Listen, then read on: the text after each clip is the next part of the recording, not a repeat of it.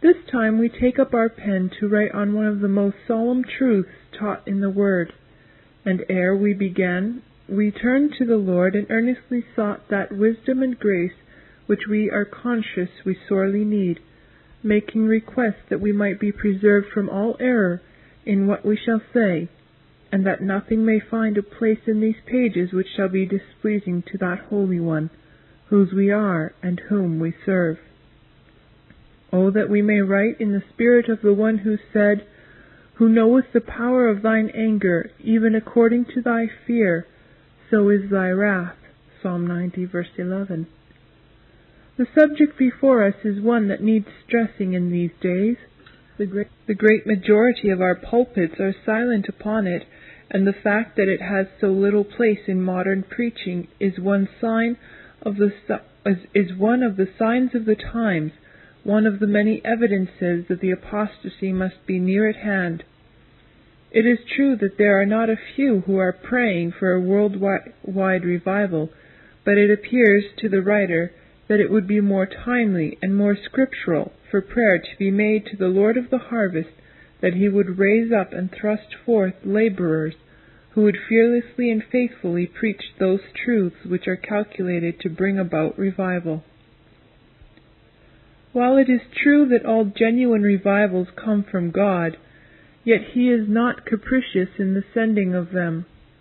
We are sure that God never relinquishes his sovereign rights to own and to bless where and as he pleases, but we also believe that here, as everywhere, there is a direct connection between cause and effect, and a revival is the effect of a previous cause. A revival, like a genuine conversion, is wrought of God by means of the Word applied by the Holy Spirit, of course. Therefore, there is something more needed on our part than prayer. The Word of God must have a place, a prominent place, the prominent place. Without that, there will be no revival, whatever excitement and activities of the emotions there may be. It is the deepening conviction of the writer that what is most needed today is a wide proclamation of those truths which are the least acceptable to the flesh. What is needed today is a scriptural setting forth of the character of God, his absolute sovereignty, his ineffable holiness, his inflexible justice, his unchanging veracity. What is needed today is a scriptural setting forth of the condition of the natural man, his total depravity, his spiritual insensibility, his inveterate hostility to God, the fact that he is condemned already, and that the wrath of a sin-hating God is even now abiding upon him. What is needed today is a scriptural setting forth of the alarming danger in which sinners are, the indescribably awful doom which awaits them, the fact that if they follow only a little further their present course, they shall most certainly suffer the due reward of their iniquities. What is needed today is a scriptural setting forth of the nature of that punishment which awaits the lost, the awfulness of it, the hopelessness of it, the unendurableness of it, the endlessness of it. It is because of these convictions that by pen as well as by voice we are seeking to raise the alarm. It may be thought that what we have said in the above paragraph stands in need of qualification. We can imagine some of our readers saying, "Such truths as these may be needed by the lost, but surely you do not wish to be understood as saying that these subjects ought to be pressed upon the Lord's people." But that is exactly what we do mean and do say. Reread the epistles, dear friends, and note what place each of these subjects has in them. It is just because these truths have been withheld so much from public ministrations to the saints that we now find so many backboneless, sentimental, lopsided Christians in our assemblies. A clearer vision of the awe-inspiring attributes of God would banish much of our levity and irreverence. A better understanding of our depravity by nature would humble us and make us see our deep need of using the appointed means of grace. A facing of the alarming danger of the sinner would cause us to consider our ways and make us more diligent to make our calling and election sure. A realization of the unspeakable misery which awaits the lost, and which each of us fully merited, would immeasurably deepen our gratitude and bring us to thank God more fervently that we have been snatched as brands from the burning and delivered from the wrath to come. And 2, it will make us far more earnest in our prayers as we supplicate God on behalf of the unsaved. Moreover, scriptural and searching addresses along these lines would, in some cases at least, lay hold of those who have a form of godliness but who deny the power thereof. They would have some effect on that vast company of professors who are at ease in Zion. They would, if God were depended upon, arouse the indifferent and cause some who are now careless and unconcerned to cry, "What must I do to be saved?" Remember that the ground must be plowed before it is ready to be sowed, and the truths mentioned above are needed to prepare the way for the gospel. Concerning the eternal punishment of the wicked, there are few, it seems, who realize the vital importance of a ringing testimony to this truth, and fewer still who apprehend the deep seriousness of what is involved in a denial of it. The importance of a clear witness to this doctrine may be seen by noting what a prominent place it holds in the Word, and contrariwise, the seriousness of denying it is evidenced by the fact that such a denial is a rejection of God's truth. The need of giving this solemn subject a prominent place in our witness is apparent, for it is our bounden duty to warn sinners of their fearful peril and bid them flee from the wrath to come. To remain silent is criminal. To substitute anything for it is to set before the wicked a false hope. The great importance of expounding this doctrine freely and frequently also appears in that, accepting the cross of Christ, nothing else so manifests the heinousness of sin, whereas every modification of eternal punishment only serves to minimize the evil of it. We propose to deal with our present theme under the following divisions. First, we shall examine briefly some of the leading objections brought against the truth of eternal punishment.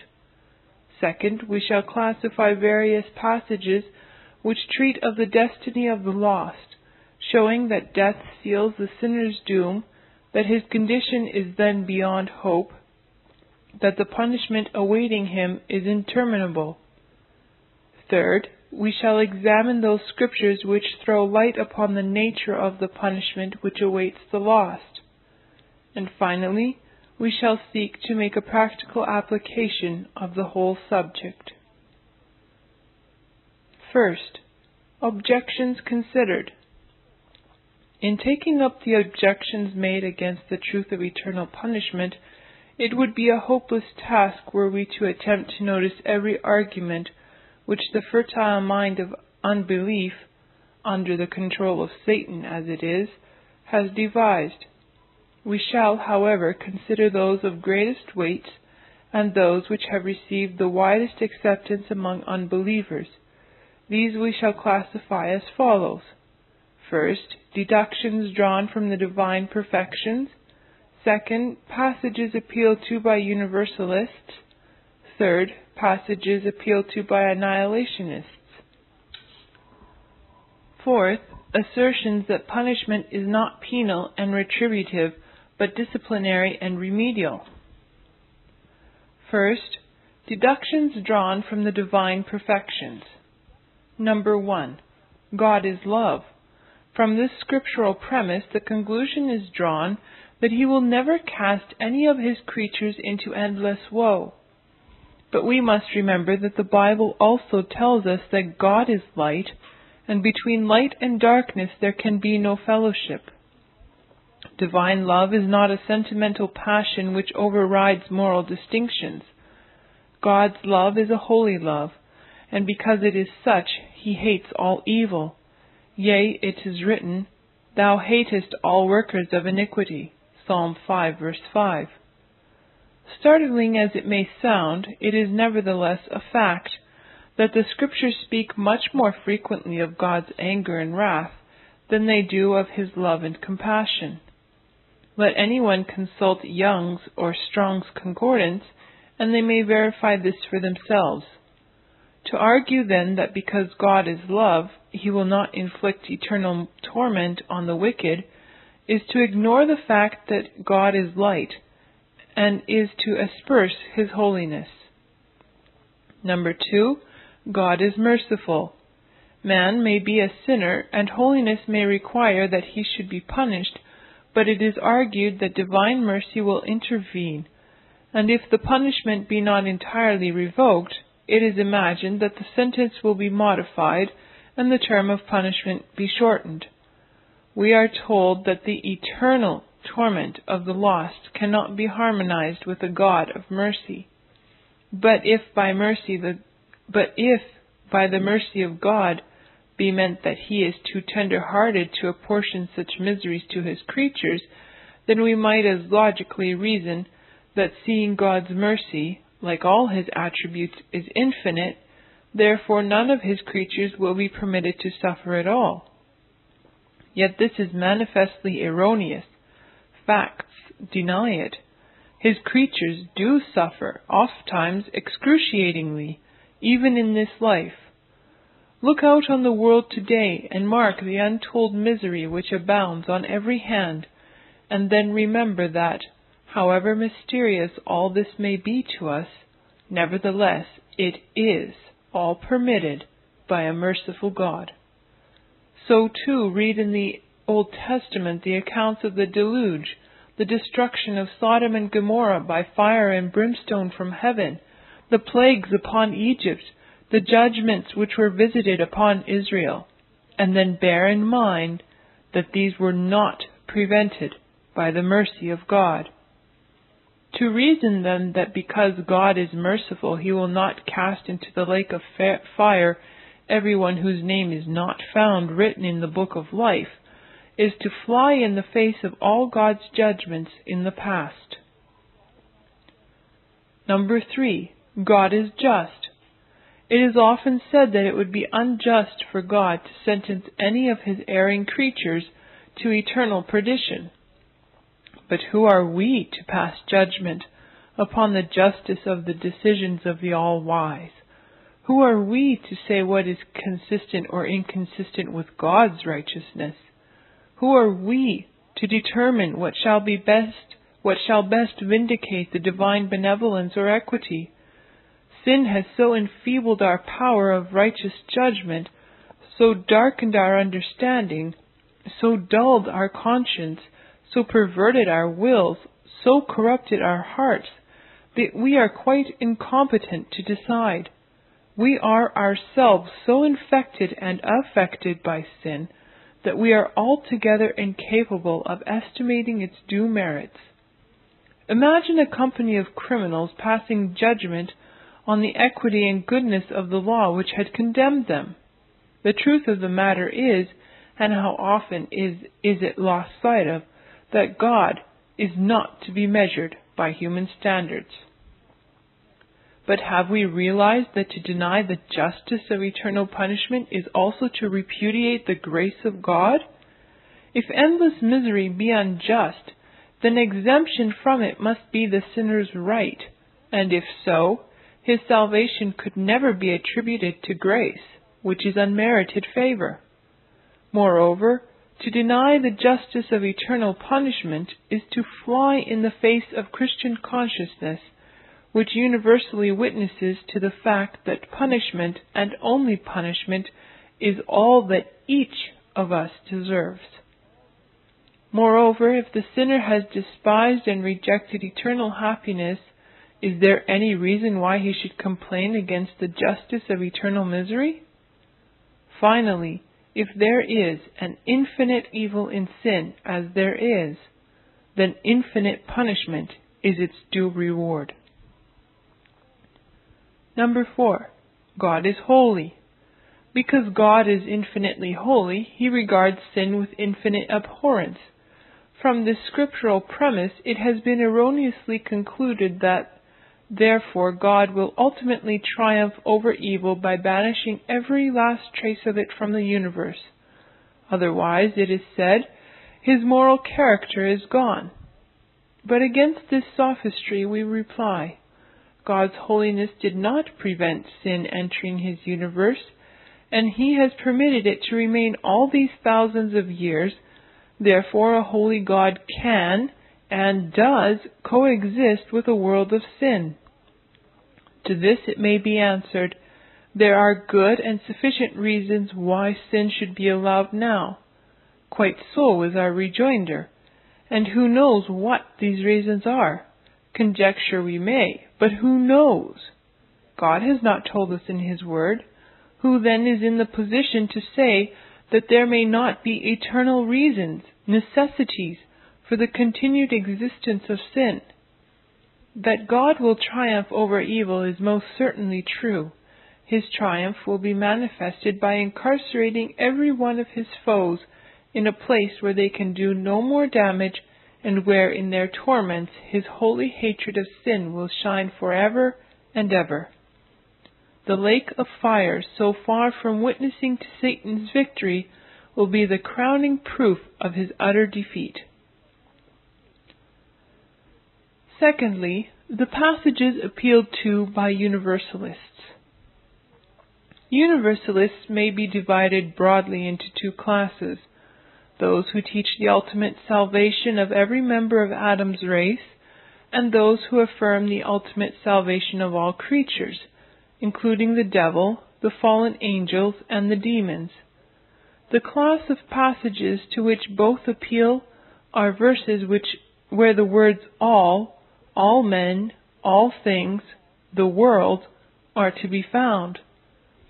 The simplest way to refute their contentions on these passages is to show that such terms are restricted, usually modified by what is said in the immediate context. The issue raised by universalists narrows itself down to the question of whether all men and all things are employed in passages which speak of salvation in a limited or unlimited sense. Let us then point to a number of passages where these general terms occur, but where it is impossible to give them an absolute force or meaning. And there went out unto him all the land of Judea, and they of Jerusalem, and were all baptized of him in the river of Jordan, confessing their sins. Mark 1 verse 5.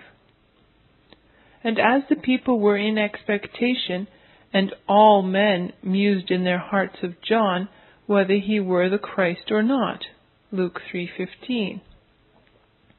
And they came unto John, and said unto him, Rabbi, he that was with thee beyond Jordan, to whom thou bearest, behold, the same baptizeth, and all come to him. John 3 verse 26.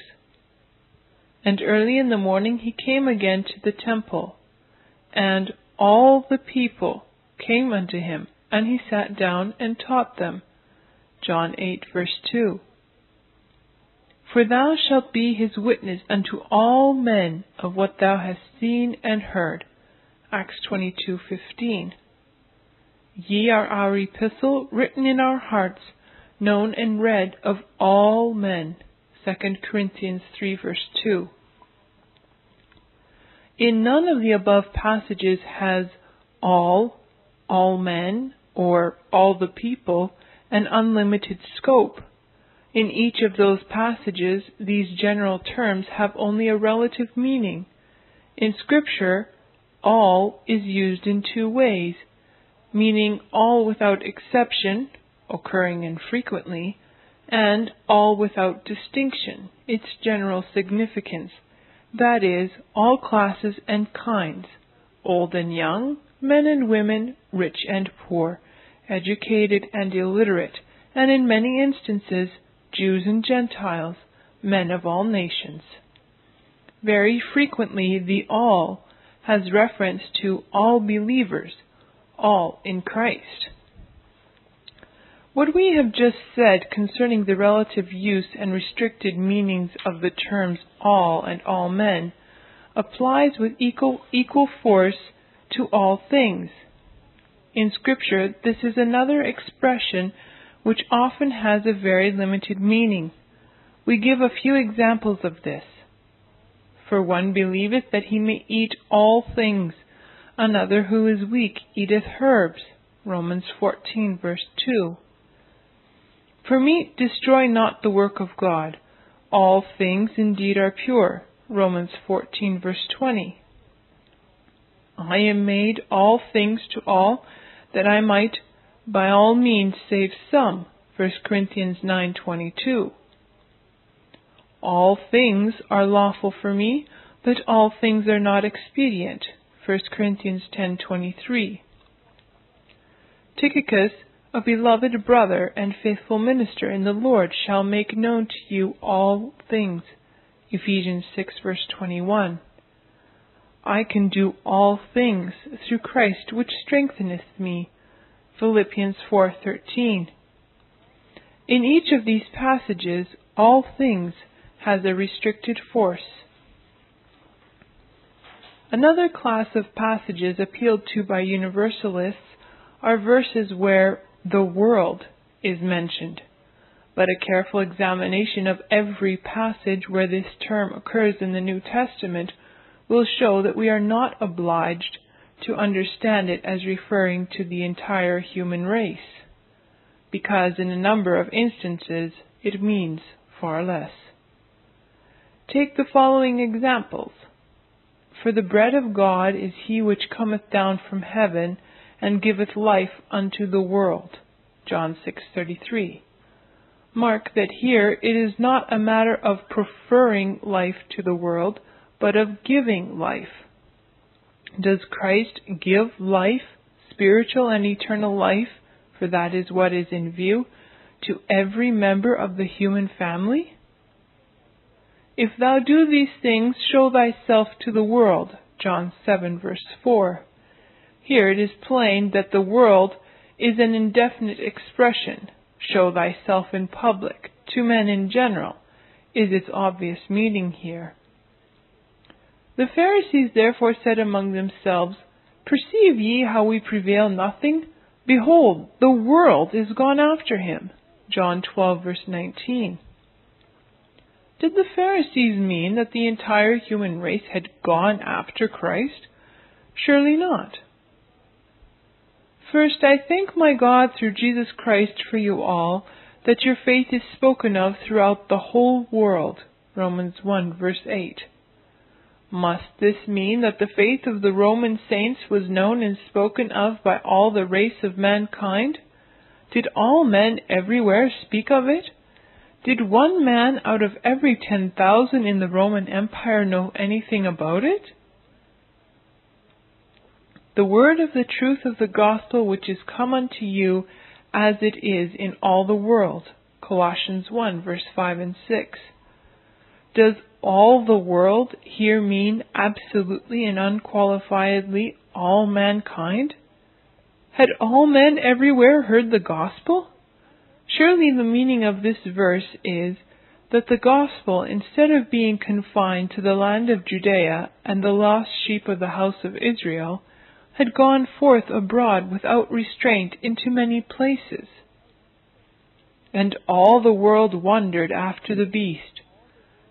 Revelation 13, verse 3. That the reference here cannot be to all men without exception, we know from other scriptures. It will be seen then from the passages cited above that there is nothing in the words themselves which compel us to give an unlimited meaning to all men, all things, the world. Therefore, when we insist that the world which is saved and the all men who are redeemed are the world of believers and the all men who receive Christ as their personal Savior, instead of interpreting the Scriptures to suit ourselves, we are explaining them in strict harmony with other passages. On the other hand, to give these terms unlimited scope and to make them mean all without exception is to interpret them in a way which manifestly clashes with the many passages which plainly teach there are those who will be finally lost. One other remark may be made upon universalism before turning to our next subdivision, and that is, the very fact that universalism is so popular with the wicked is proof irresistible that it is not the system taught in the Bible.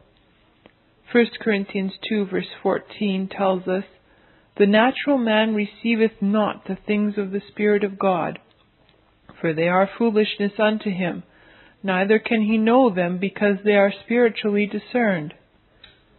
That the natural man does receive the teaching that everyone will ultimately be saved is a sure sign it does not belong to the things of the Spirit of God.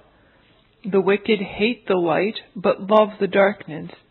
Hence they deem as foolishness the truth of God and reject it.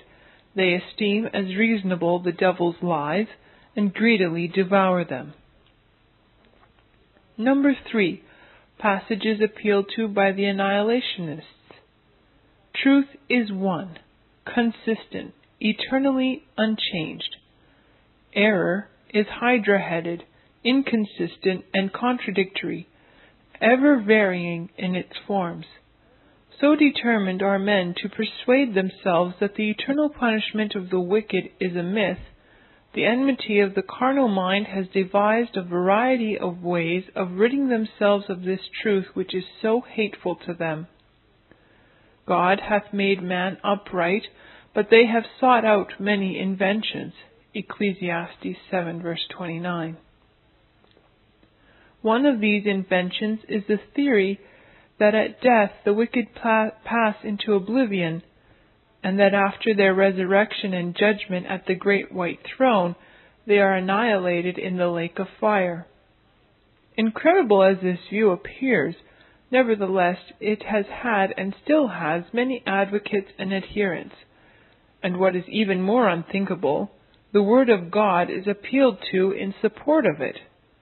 It is because of this that we make a brief notice of it here. The first class of passages to which they appeal are verses where death is mentioned. Death is regarded in the most absolute sense. Death they take to mean the passing from existence into non-existence, an utter extinction of being. Death is applied to the soul as well as the body. How then is this error to be met? We answer, by an appeal to God's Word. The meaning of a word is to be defined not from its derivation, not from its employment by heathen writers, not from the definition supplied by a standard English dictionary, nor from the lexicons, but from its usage in the Holy Scriptures. What then does death mean as used by the Holy Spirit? Let us turn first to 1 Corinthians 15 verse 36. Thou fool, that which thou sowest is not quickened except it die. Here is the Holy Spirit's illustration and type of the death and resurrection of a believer. Now, does the living germ in the seed sown become extinct before it brings forth fruit? Surely not. There is a decaying, of course, of its outer shell, and therein lies the analogy with the death of man. But the living germ within dies not. Otherwise there could be no harvest. Death, then, according to this illustration of the Holy Spirit, is not annihilation. The same illustration was used by our Lord. Said he, "Except a corn of wheat fall into the ground and die, it abideth alone. But if it die, it bringeth forth much fruit." John 12, verse 24. The stalk and ear of corn in a harvest time are but the life germ fully developed. So it is with man. The body dies, the soul lives on. Note how this comes out unmistakably in the Saviour's words as recorded in Matthew 10:28. "And fear not them which kill the body, but are not able to kill the soul. but rather fear him which is able to destroy both soul and body in hell. The soul man is unable to kill, but God is able, and mark carefully the distinction, to destroy, not kill, both soul and body in hell. As the word destroy is another word misused and erroneously defined by the annihilationists, a few words must be said upon it. As used in Scripture, the words destroy, destruction, perish, etc., never signifies cessation of existence. In Matthew 10 verse 6, one of the principal Greek words for destroyed is rendered the lost sheep of the house of Israel. Those Israelites had not ceased to be, but were away from God. In Mark 2:22, the same word is translated marred, in connection with bottles of skins which the new wine burst. So too the word perish never signifies annihilation in Scripture. In 2 Peter 3 verse 6 we read, "The world that then was, being overflowed with water, perished." The world that perished, whether the reference be to the pre-Adamic earth, or the world destroyed by the flood, was not reduced to nothing. When, then, Scripture speaks of the wicked as perishing and as being destroyed, it is in order to expose the error of those who assert that they have a gospel for those who die unsaved. That the wicked have perished excludes all hope of their subsequent salvation. 1 Timothy 5 verse 6 tells us there is a living death even now. She that liveth in pleasure is dead while she liveth. So will there be in eternity. The absurdity and unscripturalness of annihilationism is easily exposed. If at death the sinner passes out of existence, why resurrect him in order to annihilate him again? Scripture speaks of the punishment and torment of the wicked, but anyone can see that annihilation is not these. If annihilation were all that awaits the wicked, they would never know that they had received their just deserts and the due reward of their iniquities.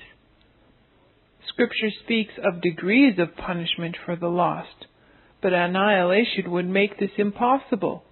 Annihilation would level all distinctions and ignore all degrees of guilt. In Isaiah 33 verse 14, we are told, "Who among us shall dwell with the devouring fire? Who among us shall dwell with everlasting burnings?" So far from sinners being annihilated, they shall dwell with the devouring fire. Scripture speaks again and again of the wailing and gnashing of teeth of those who are cast into hell, and this at once gives the lie to those who affirm extinction of being. Number 4. The theory that the punishment of the wicked is disciplinary and remedial. There are those who allow that the wicked will be cast into hell, and yet they insist that the punishment is corrective rather than retributive. A sort of Protestant purgatory is invented, the flames of which are to be purifying rather than penal. Such a conception is grossly dishonoring to God. Some who hold this view make a great pretense of honoring Christ, yet in reality they greatly dishonor him. If men who died rejecting the Savior are yet to be saved, if the fires of hell are to do for men what the blood of the cross failed to effect, then why was the divine sacrifice needed at all? All might have been saved by the disciplinary sufferings of hell, and so God could have spared his Son. Again, if God compassionates his enemies and cherishes nothing but gracious designs of infinite pity towards those who have despised and rejected his Son, we may well ask, then why does he take such dreadful measures with them? If loving discipline be all that they need, cannot divine wisdom devise some gentler means than consigning them to that torment of the lake of fire for ages of the ages? There is an insuperable difficulty in the way of the theory we are now refuting. But once we see that the lake of fire is the place of punishment, not discipline, and that it is divine wrath and not love that casts the reprobate into it, then the difficulty entirely disappears. Utterly inconsistent though it be, there are those who argue that the fires of hell owe their disciplinary efficacy to the blood of Christ. These enemies of the truth have been well answered by Sir Robert Anderson. Quote, "Such punishment therefore must be the penalty due to their sins, else it were unrighteous to impose it. If then the lost are ultimately to be saved, it must be either because they shall have satisfied the penalty, or else through redemption, that is, because Christ has borne that penalty for them. But if sinners can be saved by satisfying divine justice in enduring the penalty due to sin, Christ need not have died. If, on the other hand, the redeemed may yet be doomed, though ordained to eternal life in Christ, themselves to endure the penalty for sin, the foundations of our faith are destroyed. It is not, I repeat, the providential or disciplinary, but the penal consequences of sin which follow the judgment. We can therefore understand how the sinner may escape his doom through his debt being paid vicariously, or we can, in theory at all events, admit that he may be discharged on payment personally of the uttermost farthing, but that the sinner should be made to pay a portion of his debt and then released because someone else had paid the whole before he was remitted to punishment at all, this is absolutely inconsistent with both righteousness and grace." End of quote. Taken from Human Destiny. Again, if it be true that the damned in the lake of fire are still the objects of divine benevolence, that as the creatures of his hand the Lord still looks upon them with the most benign regard, and the unquenchable fire is nothing more than a rod in the hand of a wise and loving Father, we ask, how can this be harmonized with the manner in which Scripture uniformly speaks of unbelievers?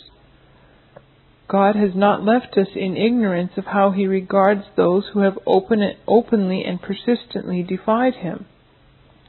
Again and again the Bible makes known to us the solemn fact that God looks upon the wicked as cumberers of the earth, as repugnant to Him.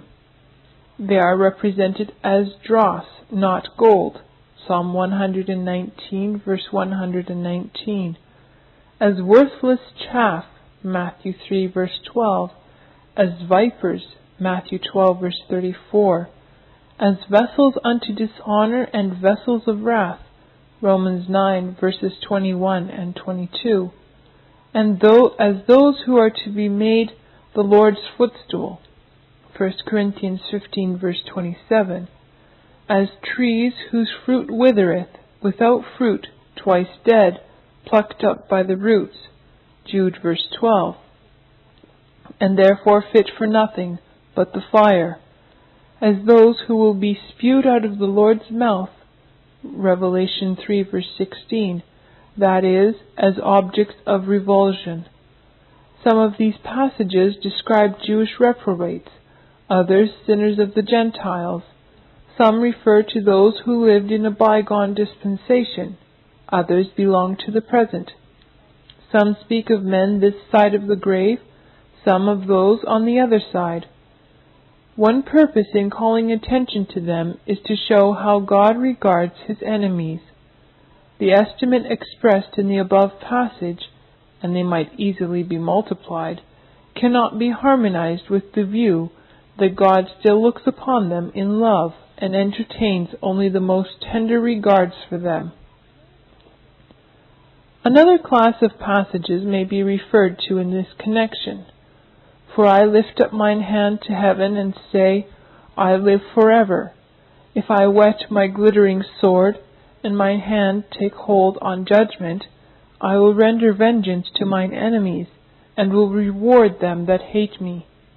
I will make mine arrows drunk with blood, and my sword shall devour flesh, and that with the blood of the slain and of the captives, from the beginning of revenges upon the enemy. Deuteronomy 32, verse 40 through 42. Can this be made to square with the theory that God has not but compassion toward those who have despised and defied him? Because I have called and ye have refused, I have stretched out my hand and no man regarded, but ye have set at naught all my counsel, and would none of my reproof. I also will laugh at your calamity. I will mock when your fear cometh. When your fear cometh as desolation, and your destruction cometh as a whirlwind, when distress and anguish cometh upon you. Then shall they call upon me, but I will not answer. They shall seek me early, but they shall not find me. Proverbs 1, verse 24 through 28.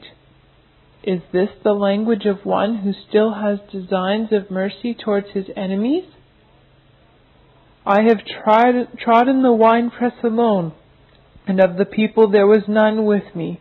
For I will tread them in mine anger, and trample them in my fury, and their blood shall be sprinkled upon my garments, and I will stain all my raiment.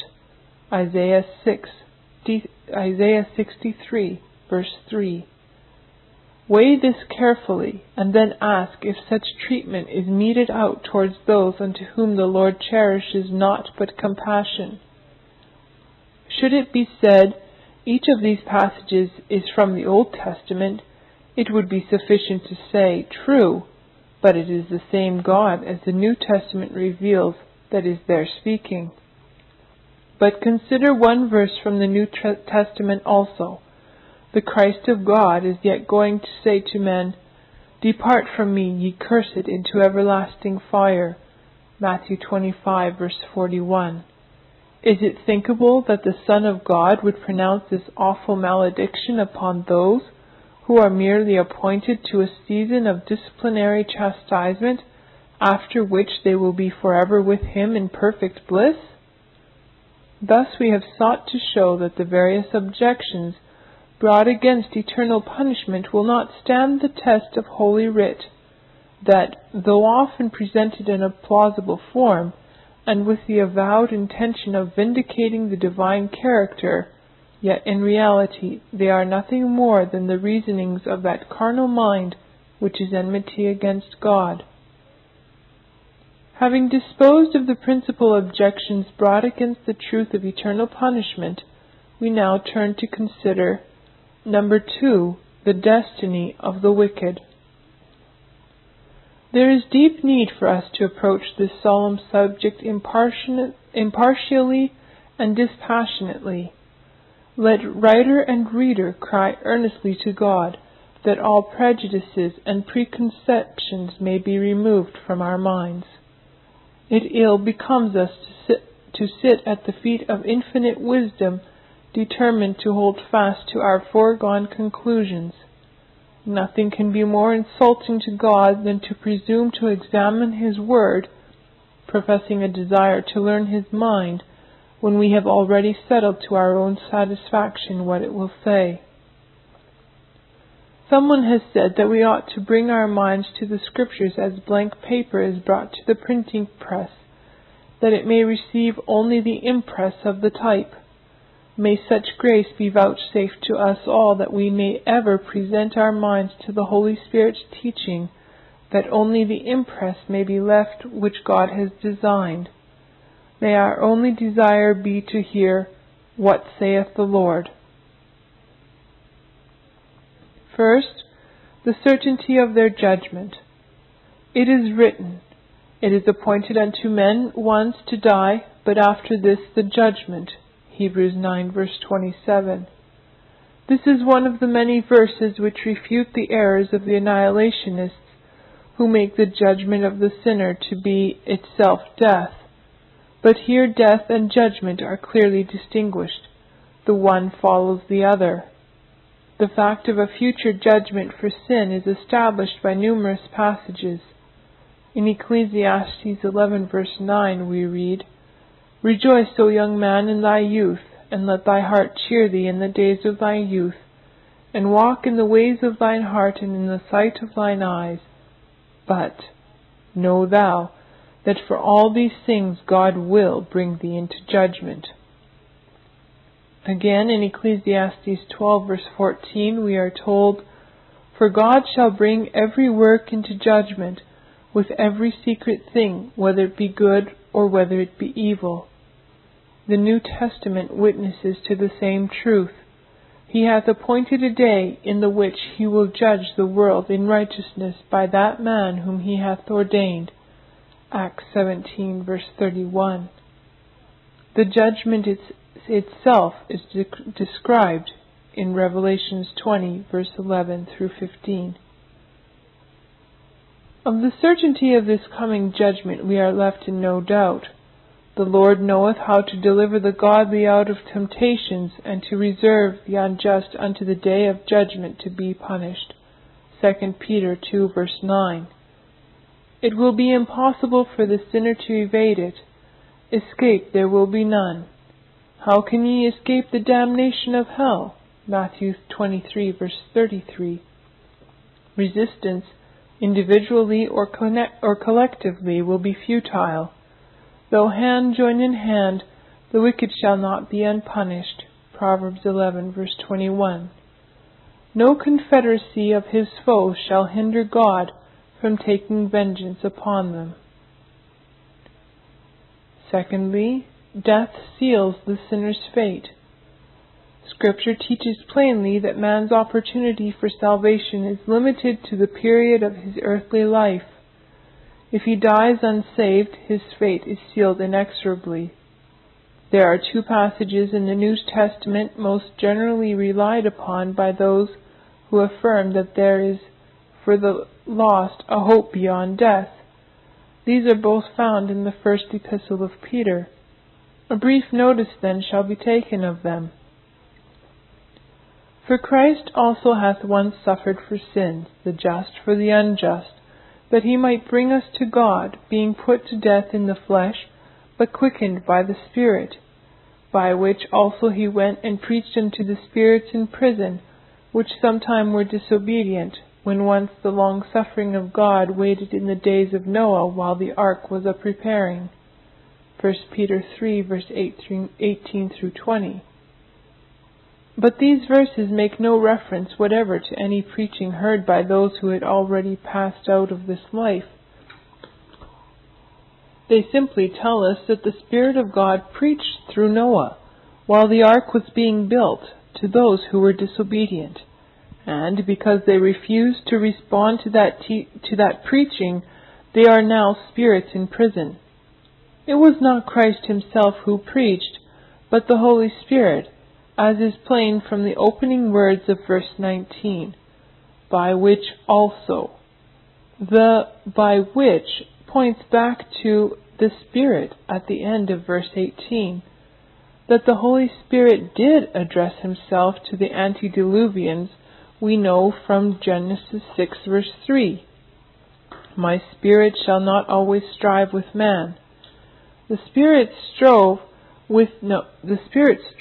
through Noah's preaching. That Noah was a preacher we learn from 2 Peter 2 verse 5. The second passage is found in 1 Peter 4 verse 6. "For this cause was the gospel preached also to them that are dead." But this need not detain us. The gospel was preached, not as now being preached, or will again be preached unto them. That such passages as these are appealed to only serves to show how untenable and impossible is the contention they are supposed to support.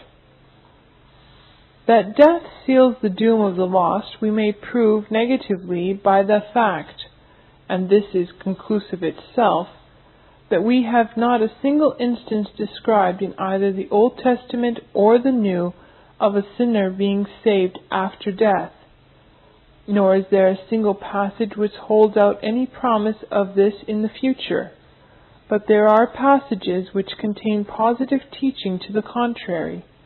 Several of these are now submitted. We turn first to Proverbs 29, verse 1. He that being often reproved hardeneth his neck shall suddenly be destroyed, and that without remedy. This is so explicit and unequivocal, it needs no words of ours either to expound or enforce it. Once the rebellious sinner is cut off, he is without remedy. Nothing could be clearer. At death his doom is sealed.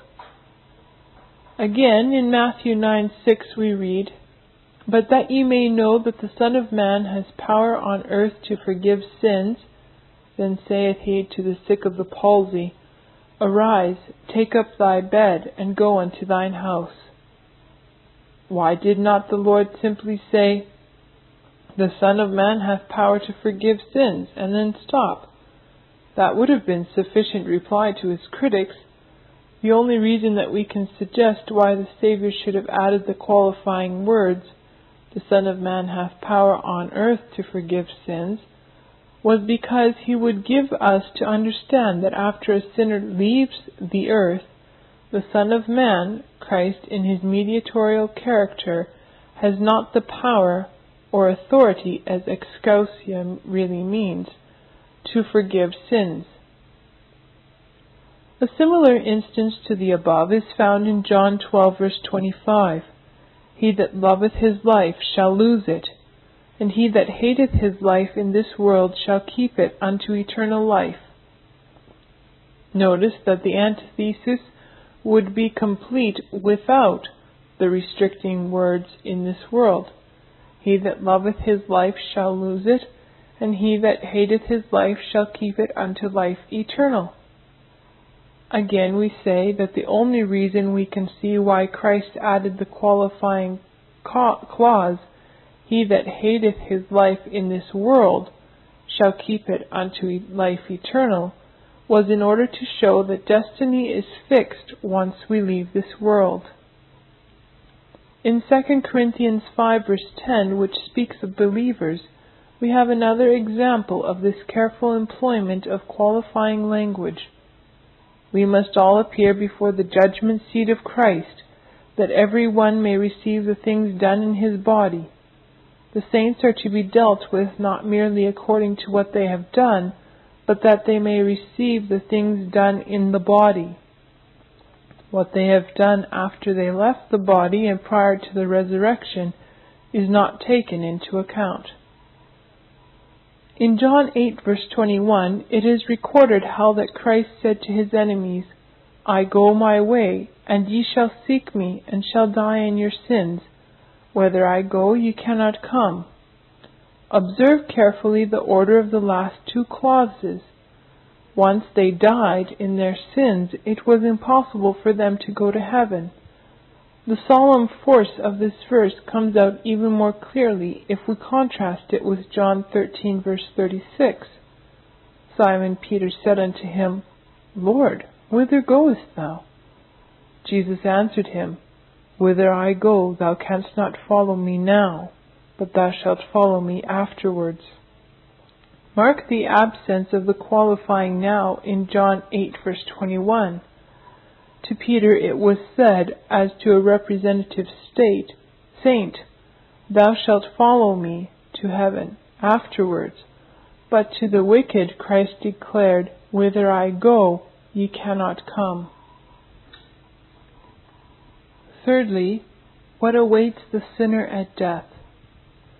We naturally turn for light on this to the teaching of the Lord, for more was said through him than through any other concerning the future of the wicked. Nor shall we turn in vain to the record of his words. In Luke 16 we find him drawing aside the veil which hides from us what lies beyond death. He tells us of a rich man who died and was buried, verse 22, but he had not ceased to exist. So far from it, the Lord went on to say, and in hell he lift up his eyes, being in torments.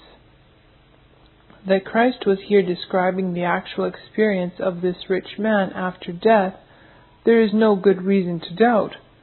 To say otherwise is to be guilty of blasphemously charging the Son of God with using language which he knew would mislead countless numbers of those who later would read the record of his words.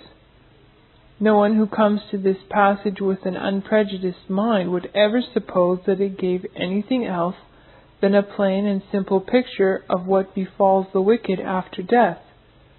It is only those who have previously arrived at the foregone conclusion that there is no torment for the believer after death, who approach this passage determined to explain away its obvious meaning, who rule out of it what is there and read into it what is not there. In Hades he lifts up his eyes, being in torments. The Greek word here translated hell is Hades, which is a generic term for the unseen world, into which the souls of all pass at death. No doubt it is due to the fact that the souls of saints as well as sinners are represented as entering Sheol at death that causes the translators to render it grave in many instances. But the fact that in both the Hebrew and the Greek there is an entirely different word used for grave ought to have prevented such a mistake. The Holy Spirit has carefully preserved the distinction between the two terms throughout. A careful examination of every passage in the Old and New Testaments where these words occur will show that many things are said of the grave. Hebrew word quiver and Greek word mnemion, which could never be said of Sheol or Hades, and many things are said of the latter which are never predicated of the former. For example, both the Hebrew and Greek words for grave occur in the plural again and again. Sheol and Hades never do so. The Hebrew and Greek words for grave are frequently referred to as the possession of individuals. My grave, Genesis 50 verse 5. Grave of Abner, 2 Samuel 3 verse 32. His own, that is Joseph's, new tomb, Matthew 27 verse 60. The sepulchres of the righteous, Matthew 23 verse 29, etc. In Genesis 50 verse 5 we read, In my grave which I have digged for me. Of Mnemion we read, And he laid it in his own new tomb which he had hewn out in the rock, Matthew 27 verse 60. Sheol and Hades are never so referred to. The body enters quiver and mnemion, but it is never said to enter Sheol or Hades. Sufficient has been said to demonstrate that Sheol or Hades is not the grave. We may therefore confidently affirm that neither Sheol or Hades should have ever been rendered grave or the grave. Hades refers to the same place as Sheol. Their identification is unequivocally established by a comparison of Psalm 16 verse 10 with Acts 2 verse 27. Thou wilt not leave my soul in Sheol, says Psalm 16 verse 10, and is, Thou shalt not leave my soul in Hades in Acts 2 verse 27. But it is important to bear in mind that Sheol or Hades had two compartments, reserved respectively for the saved and the lost. And between these two our Lord tells us there is a great gulf fixed, Luke 16 verse 26. The compartment we are now considering is that which receives the souls of the wicked. In this, Christ declares, is a flame which torments. This is in perfect harmony with the teaching of the Old Testament concerning Sheol.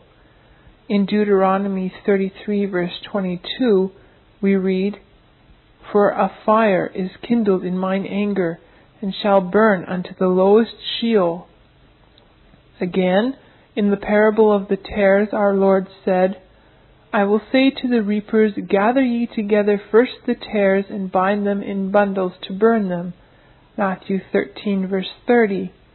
The explanation of this is found in verses 40 through 42 of the same chapter. "As therefore the tares are gathered and burned in the fire, so shall it be in the end of this age. The Son of Man shall send forth his angels, and they shall gather out of his kingdom all things that offend, and them which do iniquity, and shall cast them into a furnace of fire. There shall be wailing and gnashing of teeth." As this takes place at the end of this age and before the judgment begins, the furnace of fire must refer to Hades rather than the lake of fire. Returning then to the teaching of Luke 16, the experience of the wicked immediately after death, we read, "And in hell he lift up his eyes, being in torments." Here we have a sentient being, a conscious person, in a definite place, suffering there excruciatingly. He was in torments. So great was his anguish, he begged that one might dip the tip of his finger in water and cool my tongue. Verse 24. But such alleviation was denied him. He was bidden to remember how he had lived, a worshipper of mammon. Such, we are assured, will be the doom of every one that dies in his sins.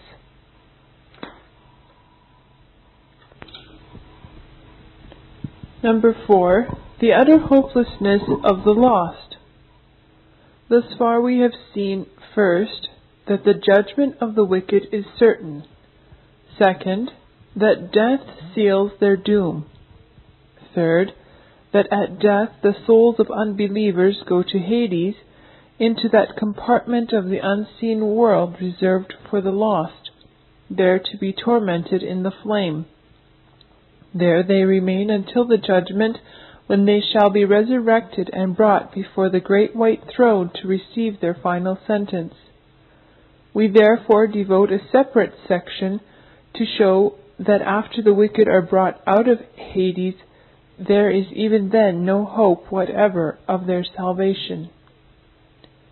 The first scripture we appeal to in proof of this is John 5:29. "All that are in the graves shall hear his voice, and shall come forth, they that have done good unto the resurrection of life, and they that have done evil unto the resurrection of damnation." This is the solemn announcement of the Son of God. Let his words be well weighed. He here tells us briefly what awaits the sum total of the dead. They are divided into two classes, they that have done good, and they that have done evil. For the one there is resurrection of life, for the other the resurrection of damnation. For evildoers there is no resurrection of probation and no resurrection of salvation, but simply and solely the resurrection of damnation. How this removes the very foundation on which any might desire to build a future hope for the wicked. In 1 Thessalonians 4 verse 13 we read, "But I would not have you to be ignorant, brethren, concerning them which are asleep, that ye sorrow not, even as others which have no hope." Here the apostle draws a contrast between the Christian grieving over the death of believing loved ones and the heathen who mourn the loss of their dear ones. The Christian may sorrow over the departure of a saved relative or friend, but he can also comfort himself with the blessed hope presented to him in the Scriptures, the hope of being reunited at the coming of the Lord. This hope the heathen and the unsaved in Christendom who mourn the loss of unsaved friends have not. Yea, they have no hope. This is not weakened at all by the fact that in Ephesians 2 verse 12 and 13 we read of those once without hope who had nevertheless been made nigh by the blood of Christ. The Ephesian scripture speaks of those alive in the world, and while here there is always a hope they may be saved, though while they remain unsaved, they are without hope. That is, without any scripturally warranted hope. But the Thessalonian passage speaks of those who have passed out of this world unsaved, and for them there is no hope. Whatever vain hopes the wicked may now cherish in the day to come, the very expectation of the wicked shall perish. Proverbs 10, verse 28. Another scripture which proves the hopeless state of those who have rejected God's truth is to be found in Hebrews 10, verse 26 through 29. For if we sin wilfully, after that we have received the knowledge of the truth, there remaineth no more sacrifice for sins, but a certain fearful looking for of judgment and fiery indignation, which shall devour the adversaries. He that despised Moses' law died without mercy under 2 or 3 witnesses. Of how much sorer punishment, suppose ye, shall he be thought worthy who hath trodden under foot the Son of God, and hath counted the blood of the covenant wherewith he was sanctified an unholy thing, and hath done despite unto the Spirit of grace? For our present purpose we need not stop to consider of whom this passage is specifically speaking. Sufficient to know that it treats of those who have willfully resisted the light. For these we are told, there remaineth no more sacrifice for sins. If there remaineth no more sacrifice for sins, then they must themselves suffer the divine penalty for them. What that penalty is, this same passage tells us. It is fiery indignation which shall devour them. It is a judgment without mercy. It is a punishment sorer than that which befell him that despised Moses' law. For he shall have judgment without mercy that hath showed no mercy, and mercy rejoiceth against judgment. James 2, verse 13. It is true that the apostle is here writing to saints, but in the verse we have just quoted, there is a noticeable change in his language, and here he is obviously speaking of the unsaved. In the previous verse he had said ye, but now he changes to he. He that hath showed no mercy to his fellow men shall have judgment without mercy from God, and this in spite of the fact that mercy rejoiceth against judgment. The last clause is plainly for the purpose of adding solemnity to what precedes. Judgment without mercy is language which looks back to Isaiah 27, verse 11, where we read, It is a people of no understanding, therefore he that made them will not have mercy on them, and he that formed them will show them no favor. If then this judgment is without mercy, how it closes the door against all possibility of a final reprieve or even a modification of the dread sentence, and how it exposes the baselessness of that hope which is cherished by many, that is, that in the last great day they think to cast themselves on the mercy of that one whom they now despise and defy. Vain will it be to cry for mercy then.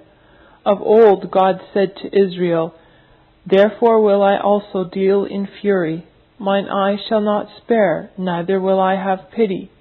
And though they cry in mine ears with a loud voice, yet will I not hear them. So it will be at the last judgment. One other scripture may be considered in this connection. Raging waves of the sea, foaming out their own shame, wandering stars to whom is reserved the blackness of darkness forever. Jude 13. Unspeakably solemn is this.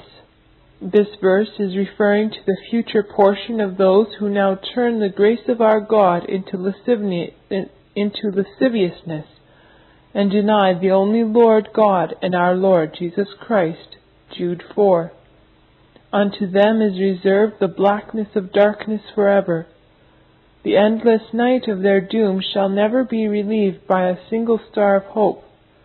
Thus we have sought to show that the Word of God, by a variety of expressions, each of which is unambiguous and conclusive, reveals the utter hopelessness of those taking part in the resurrection of damnation. We shall next consider, fifthly, the last abode of the lost. This is given at least two different names in the New Testament, Gehenna and lake of fire. Let us now examine the teaching of Scripture concerning them.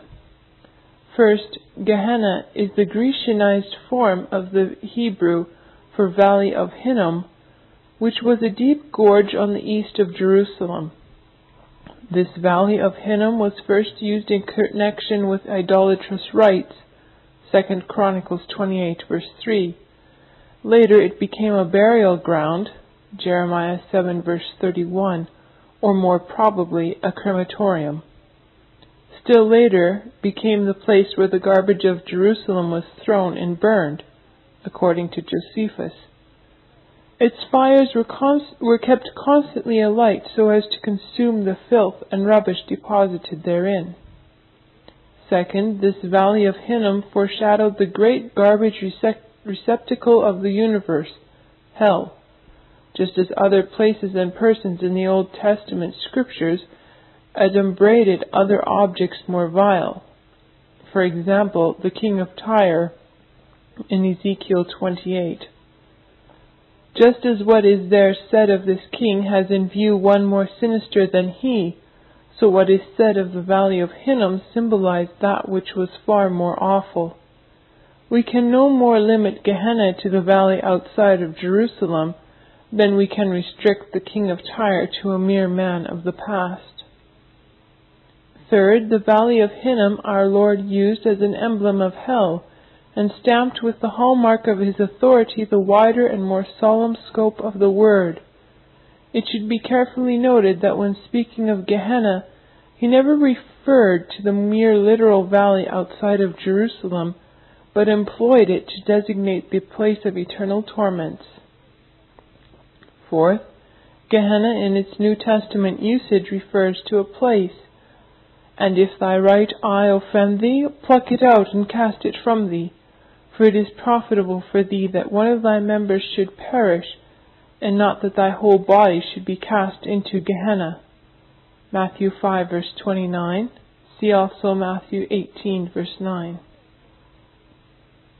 Fifth, the fire of Gehenna is eternal. And if thy hand offend thee, cut it off. It is better for thee to enter into life maimed than having two hands to go into Gehenna, into the fire that never shall be quenched, where their worm dieth not, and the fire is not quenched. Mark 9 verses 43 and 44. Sixth, Gehenna is the place in which both soul and body are destroyed. And fear not them which kill the body, but are not able to kill the soul, but rather fear him which is able to destroy both soul and body in Gehenna. Matthew 10 verse 28. This passage is most important, for more than any other it enables us to gather the real scope of this term. The fact that the soul, as well as the body, is destroyed there is proof positive that our Lord was not referring to the Valley of Hinnom. So too, the fact that the body is destroyed there makes it certain that Gehenna is not another name for Hades. In pondering this solemn verse, we should remember that destroy does not mean to annihilate. Some have raised a quibble over the fact that Christ did not here expressly say that God would destroy both soul and body in hell, but merely said, "Fear him which is able to." This admits of a simple and conclusive reply. Surely it is apparent on the surface that Christ is not here predicating of God a power which none can deny, but which, notwithstanding, he will never exert. He was not simply affirming the omnipotence of God, but uttering a solemn threat which will yet be executed. That such was his meaning is established beyond the shadow of doubt when we compare Matthew 10:28 with the parallel passage in Luke 12, verse 5. But I will forewarn you whom ye shall fear. Fear him which after he hath killed hath power to cast into hell. Yea, I say unto you, fear him. This threat we know will be fulfilled. Seventh, Gehenna is identical with the lake of fire. There are 4 things which indicate this, and taken together they constitute a cumulative but clear proof. First, the fact that in Gehenna God destroys both soul and body. Matthew 10, verse 28. This shows the wicked who are there destroyed have already received their resurrection bodies. Second, the fact that the fire of Gehenna is eternal. It will never be quenched. Mark 9, verse 43. That this is nowhere said of the fires of Sheol or Hades. Third, in Isaiah 30, verse 33, we learn that Tophet is ordained for the king. It is the king of Daniel 11, verse 36. That is, the Antichrist, the Assyrian of Isaiah 30, verse 31. Now, Tophet is another name for the valley of Hinnom, as may be seen by a reference to Jeremiah 7, verse 31 and 32. In Revelation 19, verse 20, we are told that the beast, the Antichrist, together with the false prophet, will be cast alive into a lake of fire burning with brimstone. Thus, by comparing Isaiah 30, verse 33, with Revelation 19, verse 20, we learn that Gehenna and the lake of fire are one and the same. Finally, notice the absence of Gehenna in Revelation 20, verse 14. And death and Hades were cast into the lake of fire.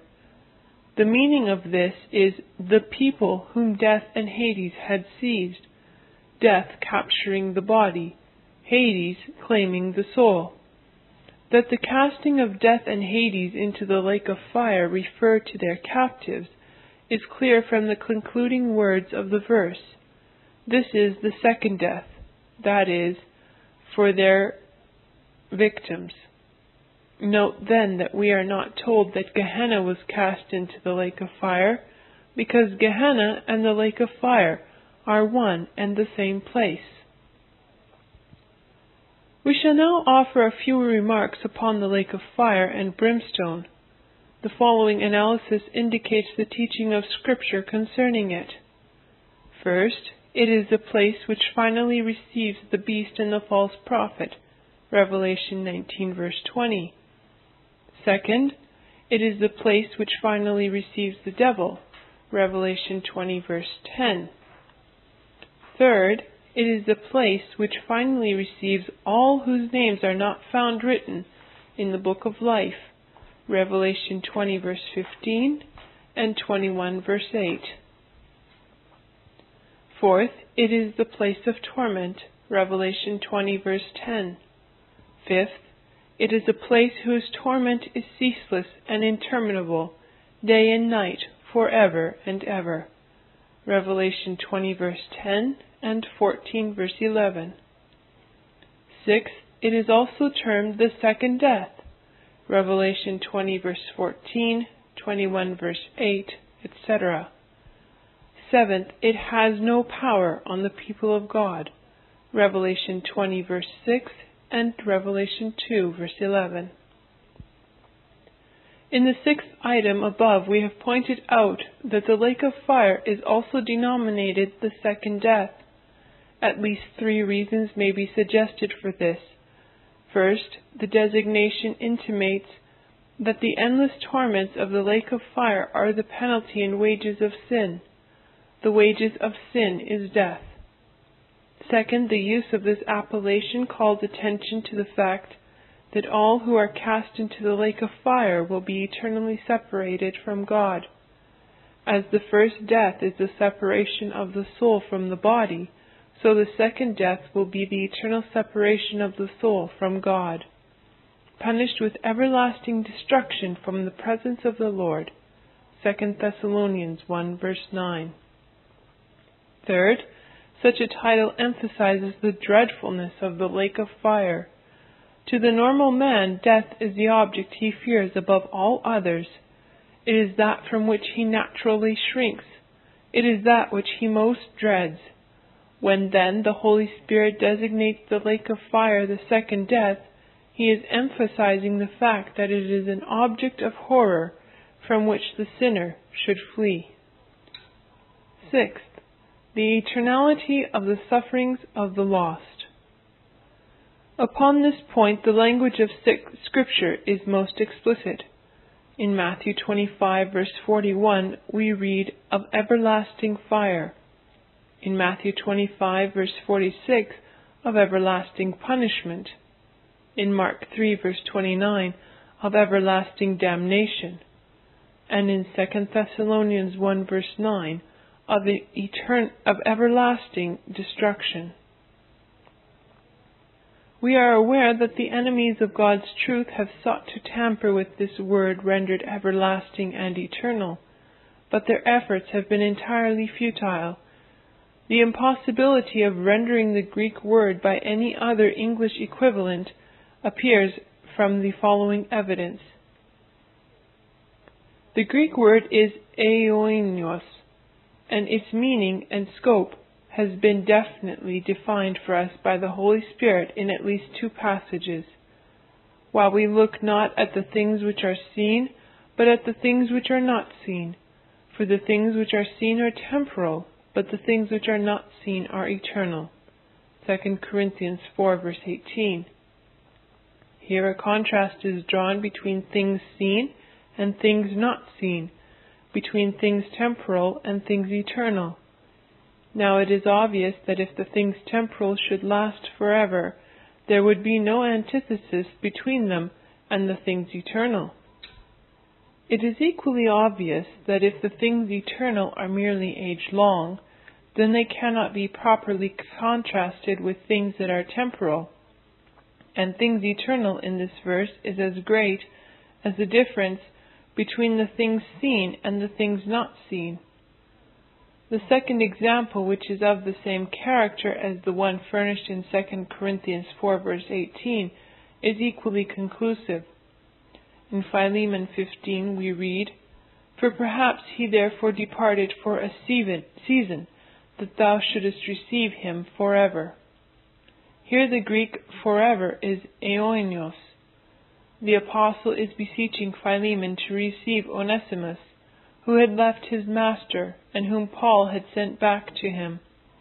When the apostle says, "receive him forever," his evident meaning is, never banish him, never sell him, never again send him away. Aionios is here contrasted with for a season, showing that it means just the opposite of what that expression signifies. Eternal or everlasting is the one and unvaried meaning of aionios in the New Testament. The same word translated everlasting destruction, everlasting punishment, everlasting fire is rendered everlasting life in John 3:16, the everlasting God in Romans 16 verse 26, eternal salvation in Hebrews 5 verse 9, his eternal glory in 1 Peter 5 verse 10. No argument needs to be made to prove that in these passages it is impossible to fairly substitute any other alternative for everlasting and eternal. And it is thus with the other class of passages. The everlasting fire will synchronize with the existence of the everlasting God. The everlasting punishment of the lost will continue as long as the everlasting life of believers. The eternal damnation of wicked will no more have an end than will the eternal salvation of the redeemed. The everlasting destruction of unbelievers will prove as interminable as the everlasting glory of God. To deny the former is to deny the latter.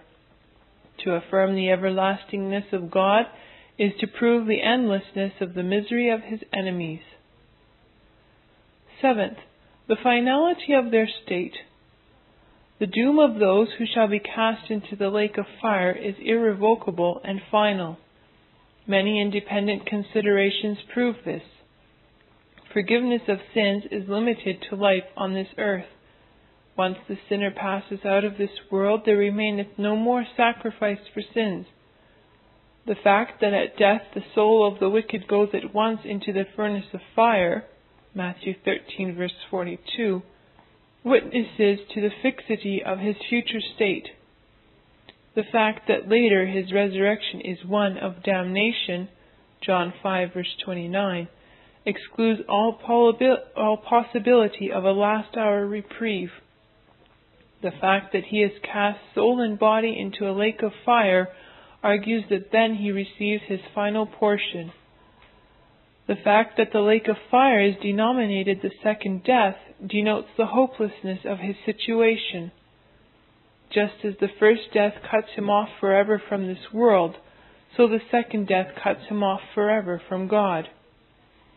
In Philippians 3, the Apostle Paul speaks of the enemies of the cross of Christ, and moved by the Holy Spirit, he tells us that their end is destruction. Verse 19. Stronger and more unequivocal language could not be used. There is nothing beyond the end, and the end of the enemies of the cross of Christ is destruction, not salvation.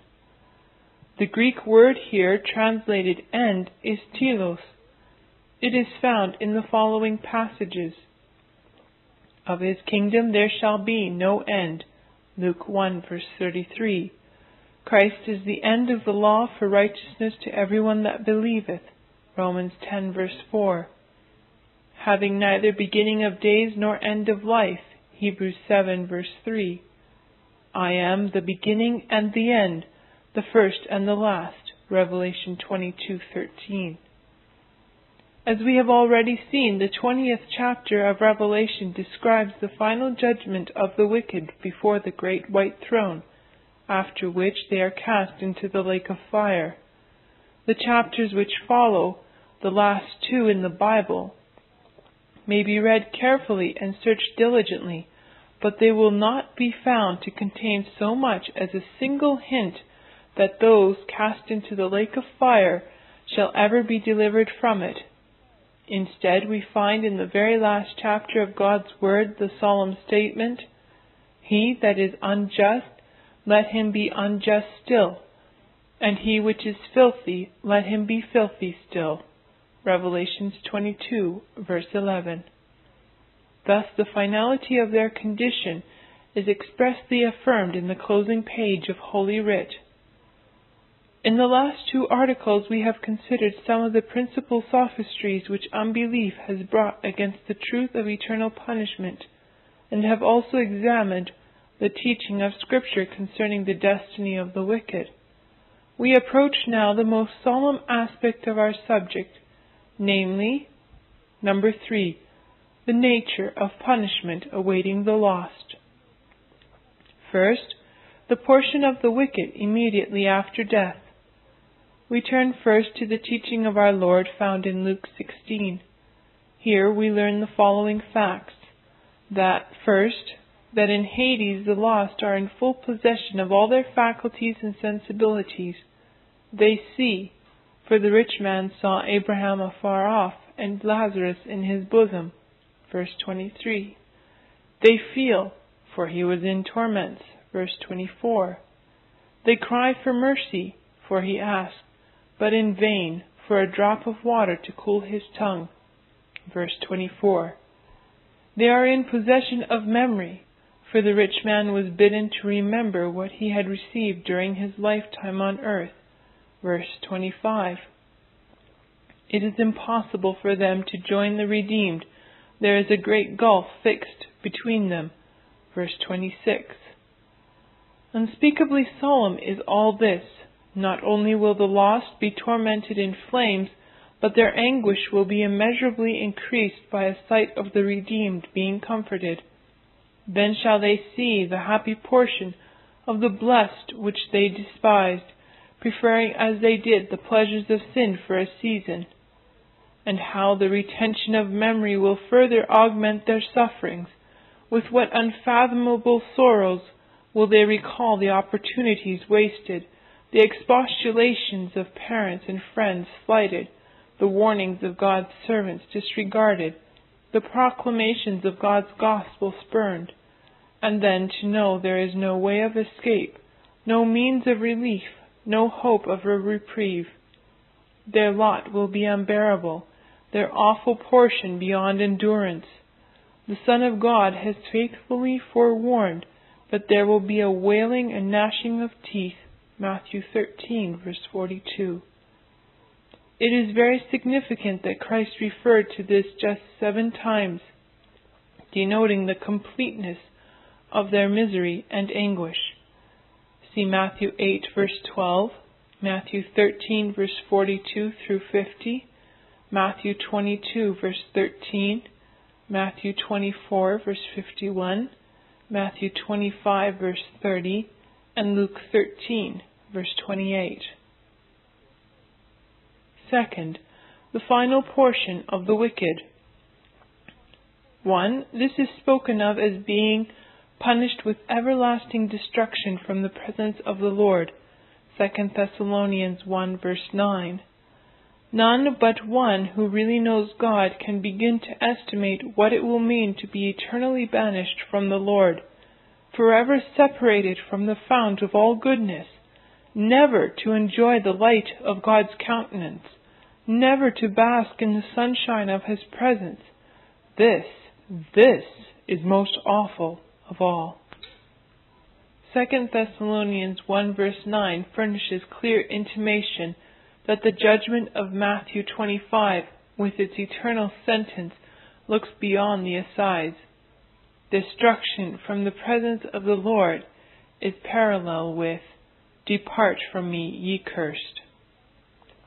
Number 2, the final portion of the wicked is spoken of as everlasting punishment, Matthew 25, verse 46. In 1 John 4, verse 18, the same Greek word is rendered torment.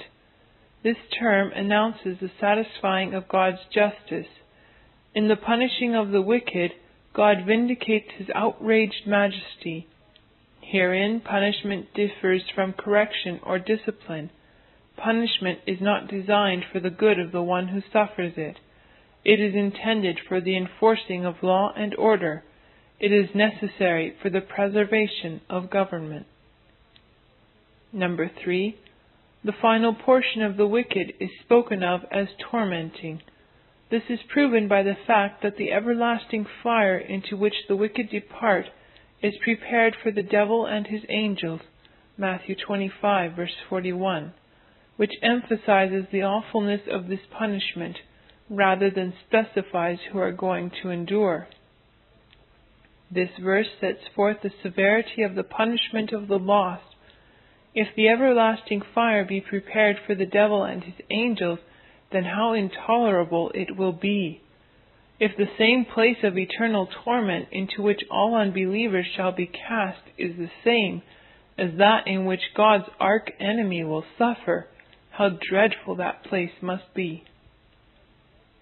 That this everlasting fire prepared for the devil and his angels produces the most awful suffering is clear from Revelation 20 verse 10, where we are told that Satan shall be tormented day and night forever and ever. No doubt this torment will be both internal and external, mental and physical. The word occurs for the first time in the New Testament in Matthew 8 verse 6. Lord, my servant lieth at home sick of the palsy, grievously tormented. The same word occurs again in Revelation 9 verse 5, where we read of infernal locusts issuing from the pit, and which are given power to torment men, the nature of which is explained as the torment of a scorpion when he striketh man. So intense will be the suffering caused therefrom, men shall seek death and shall not find it, and they shall desire to die, and death shall flee from them. Revelations 9, verse 6. This torment, then, cannot mean less than the most excruciating pain which we are now capable of conceiving. How much the pains of hell will exceed the pains of earth, we know not. Number 4. The final portion of the wicked is spoken of as suffering the vengeance of eternal fire, Jude 7. But many say this is merely a figurative expression. We ask, how do they know that? Where has God told them so in His Word? Personally, we believe that when God says fire, He means fire. We refuse to blunt the sharp edge of His Word. Was the deluge figurative? Was it figurative fire and brimstone which descended from heaven and destroyed Sodom and Gomorrah? Were the plagues upon Egypt figurative ones? Is it figurative fire which shall yet burn this earth and cause the very elements to melt with fervent heat? No. In each of these cases we are obliged to take the words of Scripture in their literal signification. Let those who dare affirm that hellfire is non-literal answer to God. We are not their judges, but we refuse to accept their toning down of the solemn words. Literal fire in hell presents no difficulty at all to the writer. The lost will have literal bodies when they are cast into hell. The angels also have bodies, and for all we know to the contrary, the devil has too. But the question is often asked, how can the bodies of the lost be tormented eternally by literal fire? Would not the fire utterly consume them? Even though we were unable to furnish an answer to this question, we should still believe that Scripture meant what it said. But we are satisfied that God's Word answers this question. In Exodus 3, we read of the bush in the wilderness burning with fire and yet was not consumed. In Daniel 3, we read of the 3 Hebrews being cast into the fiery furnace of Babylon, yet were they not consumed? Why was this? Because in some way unknown to us, God preserved the bush and the bodies of the 3 Hebrews.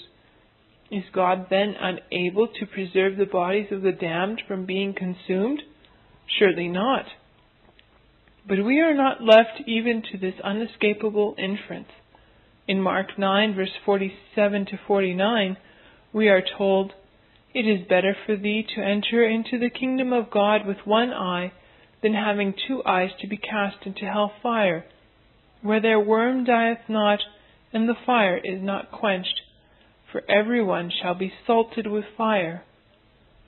The expression salted with fire confirms what we have said above. Salt is a preservative. Hence, when we are told that every one who is cast into Gehenna shall be salted with fire, we learn that the very fire itself, so far from consuming, shall be preserved. If it be asked, how can this be? We answer, because that fire is prepared by God. Matthew 25, verse 41. Number 5. The final portion of the wicked is described as an association with the vilest of the vile. But the fearful and unbelieving, and the abominable, and murderers, and whoremongers, and sorcerers, and idolaters, and all liars, shall have their part in the lake which burneth with fire and brimstone. Revelation 21, verse 8. O dear reader, weigh well this solemn language. You may be a person of culture and refinement. Judged by moral standards, your life may be exemplary and spotless. You may pride yourself on your honesty and truthfulness. You may be very particular in your choice of friends, and very careful to avoid the company of the profane and vicious. You may even be religious, and look down in scorn and pity upon the idolaters of heathendom. But God says that if you die in unbelief, your portion shall be with the fearful and unbelieving, and the abominable, and murderers, and whoremongers, and sorcerers, and idolaters, and all liars. Think of what it will mean to spend eternity in the prison house of the universe with Cain, and Pharaoh, and Judas. Think of what it will mean to be shut up with the vile Sodomites. think of being incarcerated forever with every blasphemer who has ever lived. Number 6. The final portion of the wicked is described as the blackness of darkness forever. Jude 13. Unrelieved will be their fearful sufferings, interminable their torments, no means of escape, no possibility of a reprieve, no hope of deliverance. Not one will be found who is able to befriend them and intercede with God for them. They had the offer of a mediator often made them in this world, but no such offer will be made to them in the lake of fire. There is no peace, saith my God, to the wicked. There will be no resting place in hell, no secret corner where they can find a little respite, no cooling fountain at which they may refresh themselves. There will be no change or variation of their lot. Day and night, forever and ever, shall they be punished. With no prospect of any improvement, they will sink down into blank despair. Number 7. The final portion of the wicked will be beyond the creature's power of resistance. And whosoever shall fall on this stone shall be broken, but on whomsoever it shall fall, it will grind him to powder. Matthew 21, verse 44. There are many who now say, if at the end I find myself in hell, I will bear it as well as I can, as if by strength of will and firmness of mind they shall, in measure at least, be able to support themselves. But alas, their resolutions will count for nothing. It is common with men in this world to shun calamities, but if they find this is impossible, they set themselves to bear it. They fortify their spirits and resolve to support themselves under it as well as they can. They muster up all their courage and resolution in the determination to keep their hearts from sinking. But it will be utterly vain for sinners to do this in the lake of fire. For what would it help a worm which was about to be crushed by some great rock to collect its strength and endeavor to set itself to bear up against its weight, and so seek to prevent itself from being crushed? Much less will a poor damned soul be able to support itself under the weight of the wrath of Almighty God. No matter how much the sinner may now harden himself in order to endure the pains of hell, the first moment he shall feel the flames, his heart will melt like wax before the furnace. Can thine heart endure? Or can thine hands be strong in the day that I shall deal with thee? I, the Lord, have spoken it, and will do it. Ezekiel 22, verse 14. If such then be the case with impenitent sinners, that they can neither escape their punishment, nor deliver themselves from it, nor bear up under it, what will become of them? I answer in the words of another, quote, they will wholly sink down into eternal death. There will be that sinking of heart of which we now cannot conceive. We see how it is with the body when in extreme pain. The nature of the body will support itself for a considerable time under very great pain, so as to keep from wholly sinking. There will be great struggles, lamentable groans and panting, and it may be convulsions. These are the strugglings of nature to support itself under the extremity of the pain. There is, as it were, a great loathness in nature to yield to it. It cannot bear wholly to sink. But yet sometimes pain of body is so very extreme and exquisite that the nature of the body cannot support itself under it. However loath it may be to sink, yet it cannot bear the pain. There are a few struggles and throes and pantings, and it may be a shriek or two, and the nature yields to the violence of the torments, sinks down, and the body dies. There is the death of the body, so it will be with the soul in hell. It will have no strength or power to deliver itself, and its torment and horror will be so great, so mighty, so vastly disproportioned to its strength, that having no strength in the least to support itself, although it be infinitely contrary to the nature and inclination of the soul utterly to sink, yet it will sink. It will utterly and totally sink, without the least degree of remaining comfort, or strength, or courage, or hope. And though it will never be annihilated, its being and perception will never be abolished, yet such will be the infinite depth of gloominess that it will sink into, that it will be in the state of death, eternal death. The nature of man desires happiness. It is the nature of the soul to crave and thirst after well-being, and if it be under misery, it equally pants after relief, and the greater the misery is, the more easily doth it struggle for help. But if all relief be withholden, all strength overborne, all support utterly gone, then it sinks into the darkness of death. We can conceive but little of the matter. We cannot conceive what the sinking of the soul in such a case is. But to help your conception, imagine yourself to be cast into a fiery oven, all of a glowing heat, or into the midst of a blowing brick kiln, or of a great furnace, where your pain would be as much greater than that occasioned by accidentally touching a coal of fire, as the heat is greater. Imagine also that your body were to lie there for a quarter of an hour, full of fire, as full within and without as a bright coal of fire, all the while full of quick sense. What horror would you feel at the entrance of such a furnace, and how long would that quarter of an hour seem to you? If it were to be measured by a glass, how long would the glass seem to be running? And after you had endured it for 1 minute, how overbearing would it be to you to think that you had yet to endure the other 14? But what would be the effect on your soul if you knew you must lie there enduring that torment for the full of 24 hours?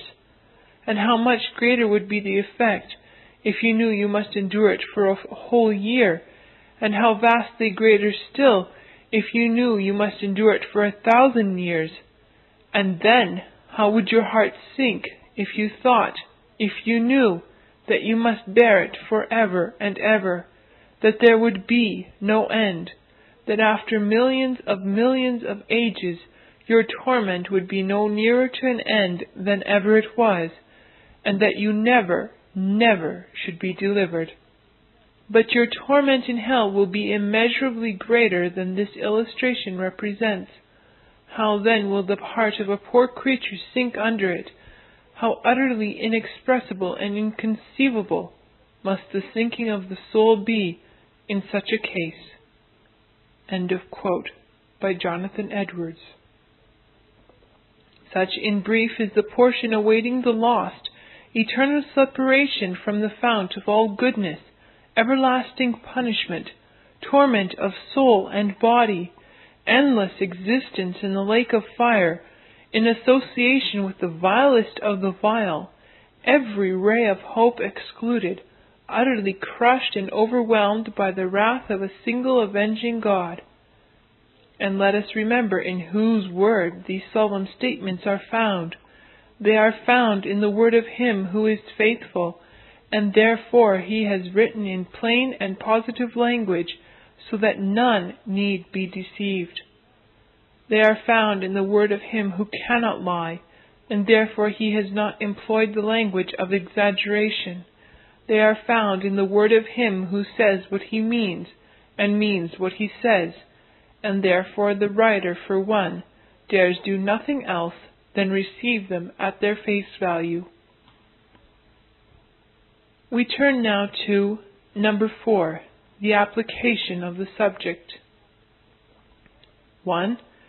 In what has been before us, we learn how the character and throne of God will be vindicated.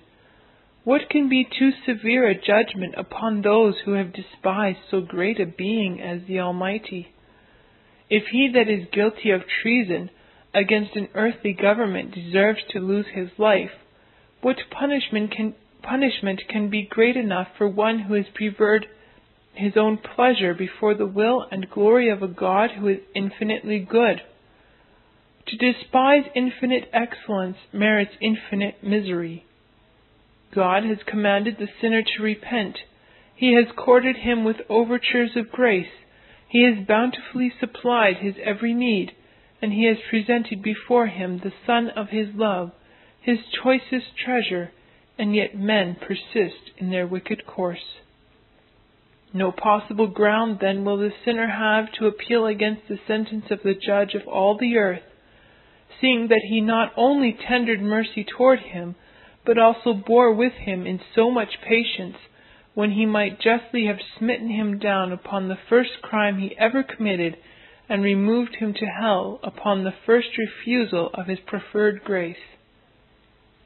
That God shall punish every rebel against himself is required by the very perfections of his high sovereignty. It is but meet that he should display his governmental supremacy. The creature has dared to assert its independency. The subject has risen up in arms against his king. Therefore the right of God's throne must be vindicated.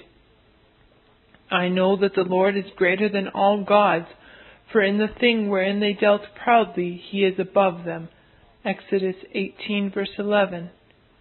When Pharaoh dared to pit himself against Jehovah, God manifested his authority by destroying him at the Red Sea. Another king he turned into a beast, to make him know that the Most High ruleth in the kingdom of men. So, when the history of this world is wound up, God will make a full and final manifestation of his sovereign majesty. Though he now endures, not loves, with much long-suffering the vessels of wrath fitted to destruction, it is that in the coming day he may show his wrath and make his power known. Romans 9:22. Number 2. What has been before us serves to expose the folly and madness of the greater part of mankind, in that for the sake of present momentary gratification, they run the serious risk of enduring all these eternal torments. They prefer a small pleasure, or a little wealth, or a little earthly honor and fame, which lasts but for a season, to an escape from the lake of fire. If it be true that the torments of hell are everlasting, what will it profit a man if he gain the whole world and lose his own soul?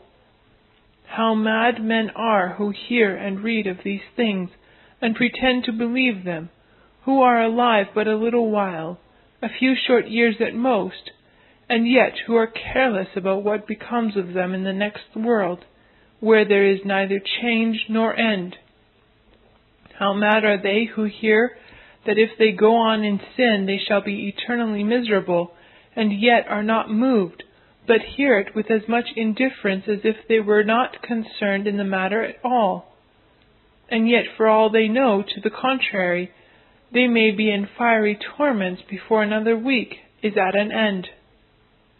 How sad to note that this unconcern is shared by the great majority of our fellows. Age makes little difference. The young are occupied with pleasures, the middle-aged with worldly advancement, the aged with their attainments or lack of them.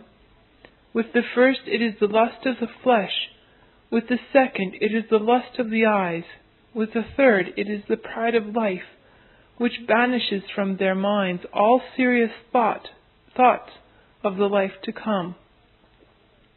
The heart of the sons of men is full of evil, and madness is in their heart while they live, and after that they go to the dead. Ecclesiastes 9 verse 3. O the blinding power of sin! O the deceitfulness of riches! O the perversity of the human heart! Nothing so reveals these things as the incredible sight of men and women enjoying themselves and being at rest, while they are suspended over the eternal burning by the frail thread of mortality, which may be snapped at any moment.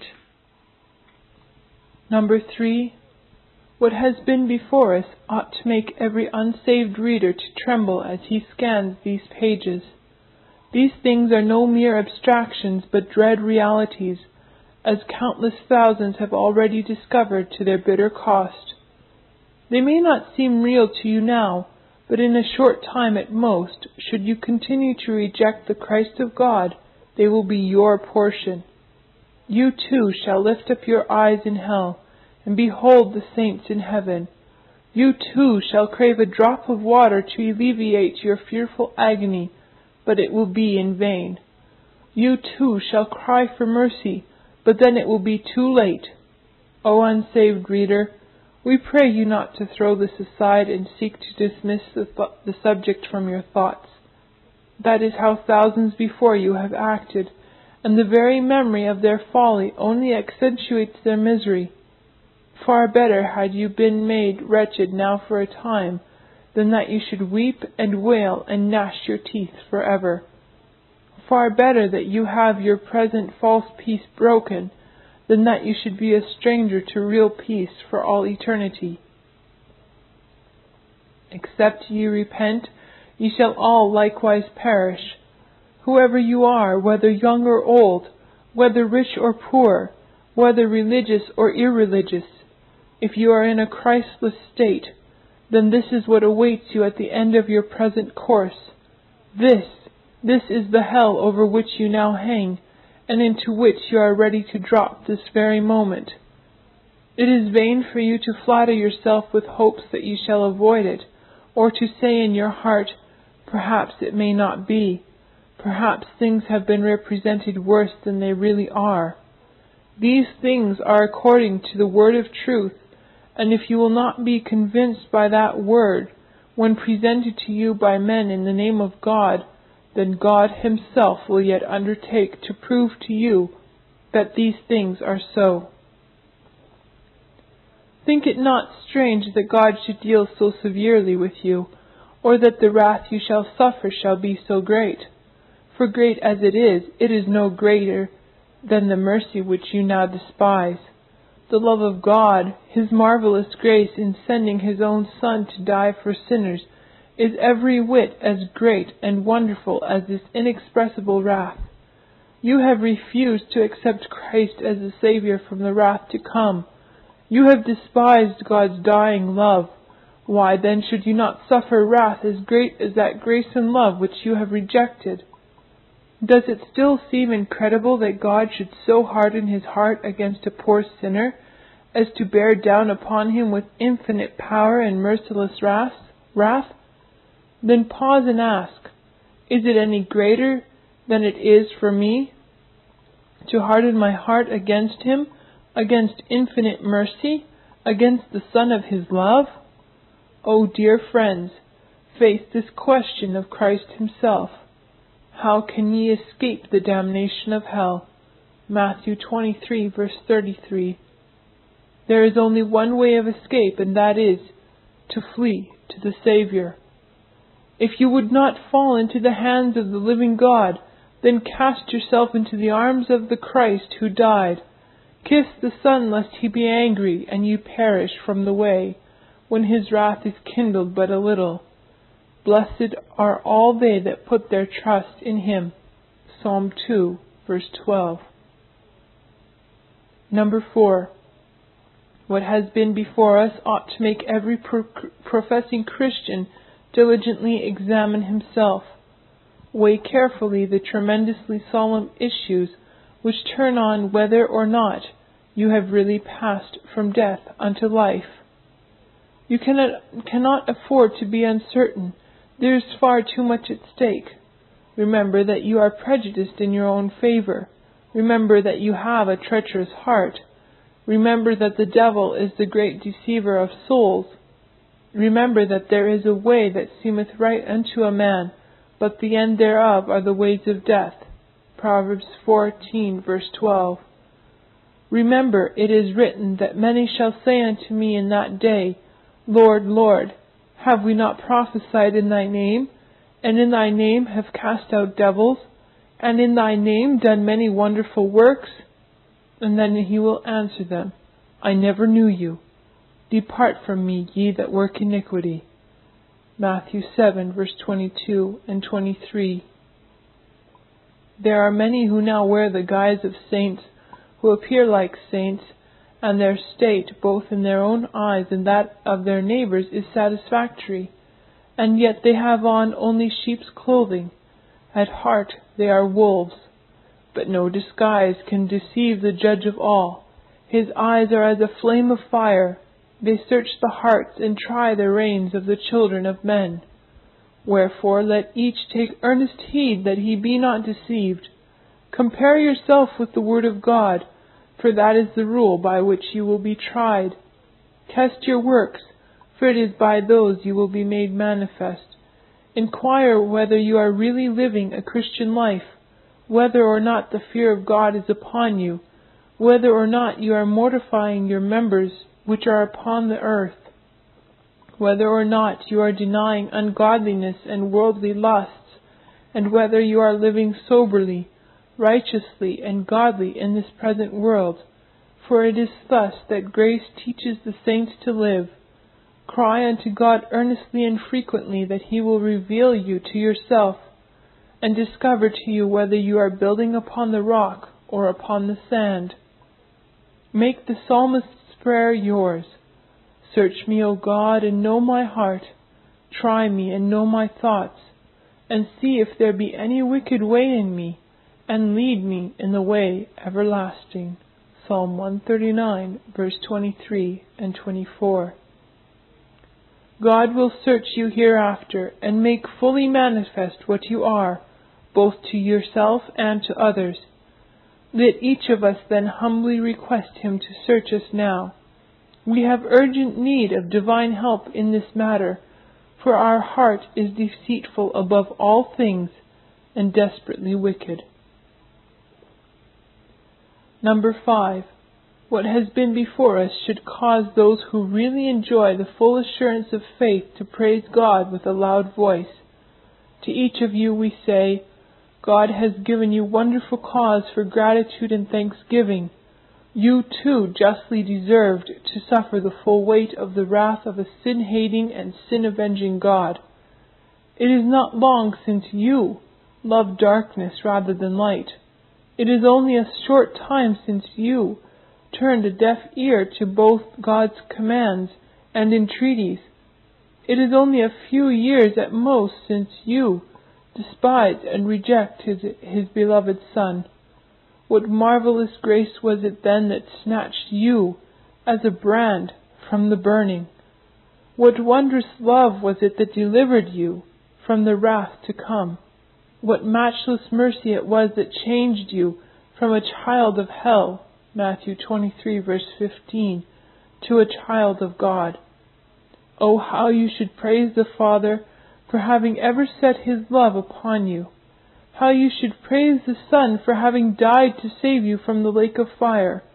How you should praise the blessed Spirit for having quickened you into newness of life. And how your appreciation ought to be expressed now in a life that is glorifying to the triune God. How diligently ought you to seek to learn what is well-pleasing in His sight. How earnestly you should seek His will. How quick should you be to run in the way of His commandments. Let your life correspond with the praises of your lips. Number 6.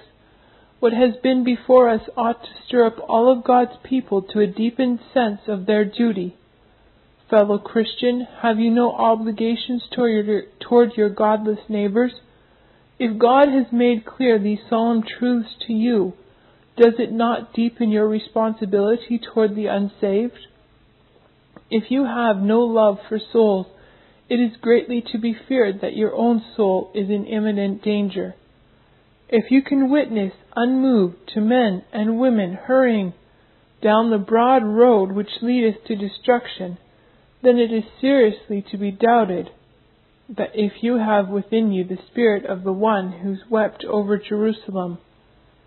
It is true that you have no power of your own to save a soul from death, but are you faithfully giving out that word, which is the instrument which God uses to bring souls from death unto life?